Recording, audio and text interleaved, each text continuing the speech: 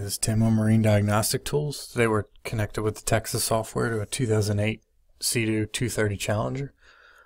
This boat has a twin Rotax 1503 engines in it. So we're going to go to Inboard. We'll select that. We'll go over to the S on the right hand side and select the Seadoo. And we'll move down and select the 230 Challenger. 1494 inboard engine. Okay, we're going to go down to petrol injection, select that. And that's going to bring up your engines. We're going to select starboard and we'll go to the film strip, select our cable, which is AP43. The AP19 is discontinued, and that AP56 is a new cable, so we're waiting on that to come out. Okay, so here you have your little film. That'll tell you exactly where the connector is on this model. Some of them may be different, but they're probably going to be pretty close. It just depends on how they rig that's set up. Okay, so there's a good picture of the connector.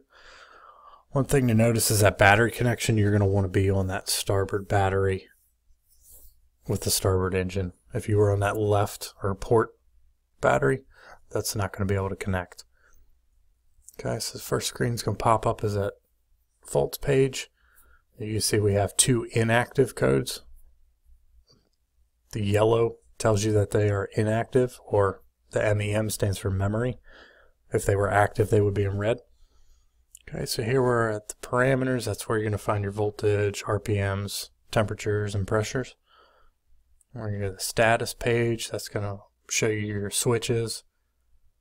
It's also going to tell you whether it's installed or it's not installed.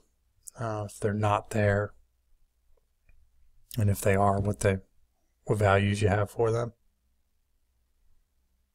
Okay, we'll scroll down.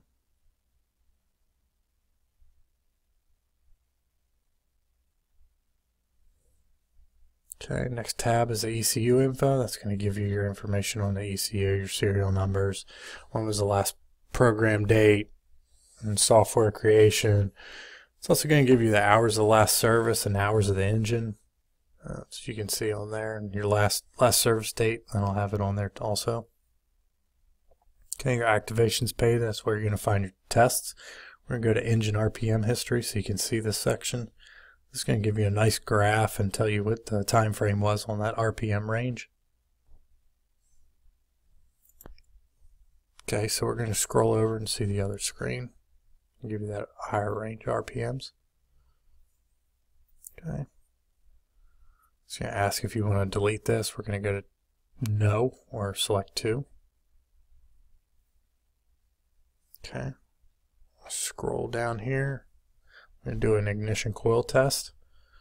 So we'll run through that real quick. You'll notice when it's activating, you're going to hear that coil fire up.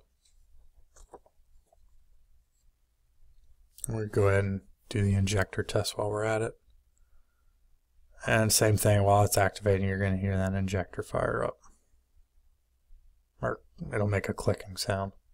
Okay, so we're going to go last minute history. We'll pull that up. And this will give you your engine temperature. And it'll graph it out on there. And you can also pull up the intake air pressure. It'll have a graph on that also. And then your throttle opening. Okay, so go to key mode history. That'll tell you what mode your key was in. It should be normal or learning or limp mode. So go ahead and hit confirm. And this engine's going to have all the key mode on the normal section.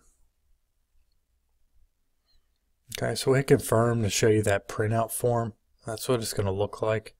It's going to give you that form, so if you want to print it out and give it to the customer, if you want to keep for your own records, you can do that.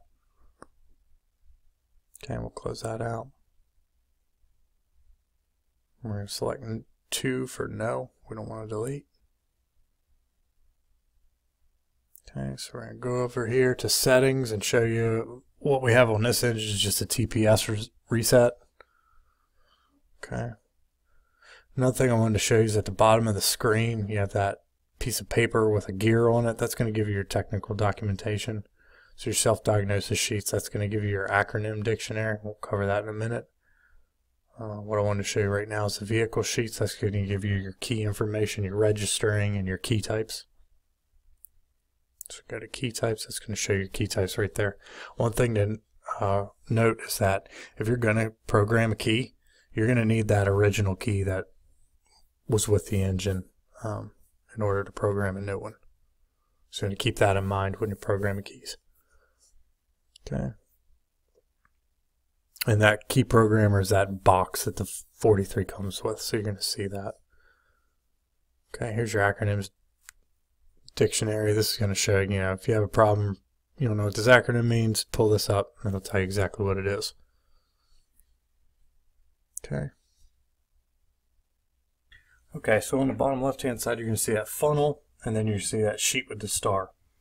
The funnel is going to let you select parameters that you want to see, and it's going to let you graph. You can graph those out if you just want to see the, the temperatures of the engine, exhaust, and air intake. You can just select those three, and then I'll pull it up, and then you double click on them, and then it'll graph. The sheet with the star on it, that's going to give you you can make a new list of parameters. So if you want to have a couple different lists, you can do that also. Okay. So this was a 2008 Seadoo 230 Challenger. And this is Tim with Marine Diagnostic Tools. I hope you guys enjoyed this one, and thanks for watching.